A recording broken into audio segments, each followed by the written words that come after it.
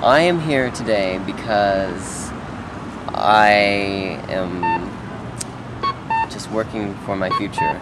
I'm working for a future, you know, I'm like every person. I want to have food and water and shelter and community and I want to have family. I want to have a future, but for a long time I've seen no future.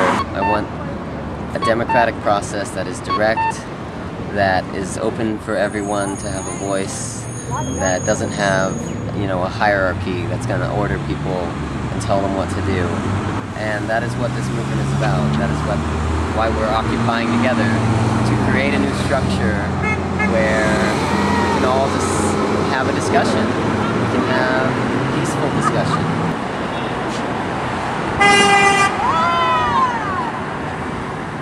We're really here for the better of all. It's not just about one section of society getting perks and everybody else suffering is unaccountable.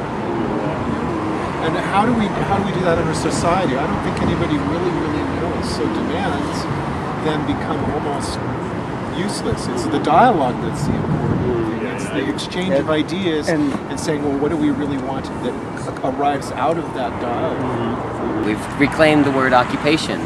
We're not violent occupiers. We are peaceful occupiers, and it's through our peace and our love and our trust of each other that we are remaking the world. And there's no other place I'd rather be. You know, I did a lot of rock protesting, and I always felt that occupation is what was needed. You can't just show up for a day and leave. Do it like they did in the Vietnam War. Really? That's how they stopped the war. Everybody getting out there. Okay. So that is, we have a couple of 80 years old, they come in, They have meetings every night at 7 o'clock. Sundays at noon we have like a bigger kind of general assembly meeting.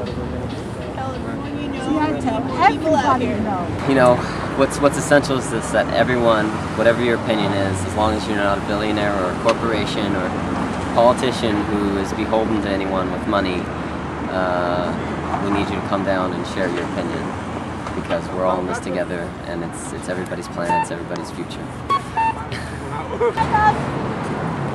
We're not protesting.